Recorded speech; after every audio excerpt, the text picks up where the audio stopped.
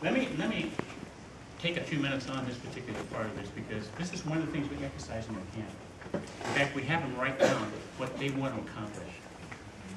What are their goals?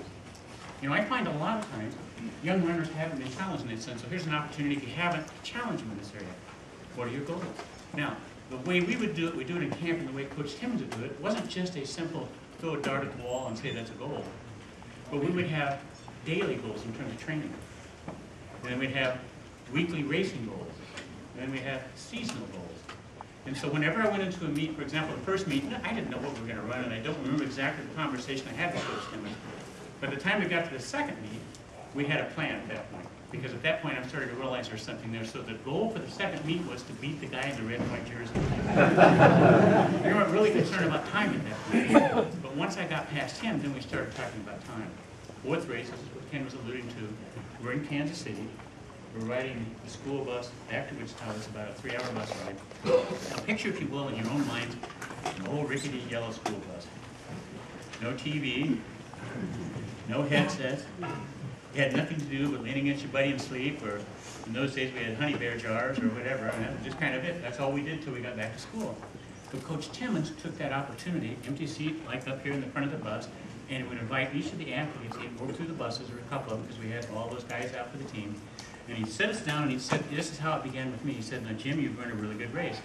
When you have as many people out to the track team as Coach Timmons had, the fact that he knew my name was a good step forward.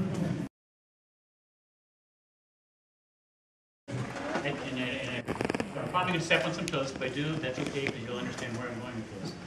One of the things that's been most detrimental to our middle distance runners is the ability for the high school runner to double and triple.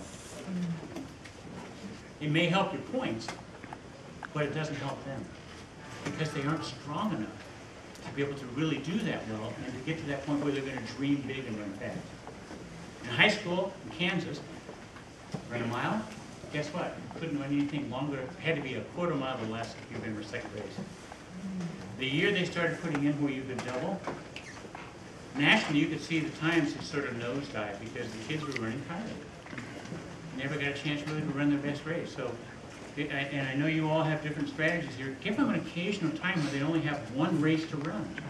Give them that opportunity to see just exactly what they can do, because when they're doubling and tripling, it helps your team points, but it doesn't help them in their development. And when they get to college, that's a whole different story. You're stronger, it's expected of you. But in Kansas then, in fact, it was really funny, our state meet, we had sprint medley relay. So sprint medley relay, I ran the half mile. It was on the Friday before the Saturday that I ran 3:58. Okay, so the day before I ran 1:50, I think it was, and a half. And you couldn't change the personnel in the team. You could change their position. So we had a guy that was a quarter miler that became the half miler. And I became the half miler that was going down to run a 200 after I finished running 3:58 in state meet. So, you know, you still only had that special time in Kansas. If you ran a mile, it had to be less than a quarter mile for a double up. And so that's why I encourage you to give your athletes a break now and then. Give them an opportunity to kind of get that camel's nose under the tent and just peek at what's out there, how fast they can possibly run. Prepare them mentally, because all of a sudden, if they're running one race, they're going to feel really light in their legs. They're going to find this is a whole different ballgame.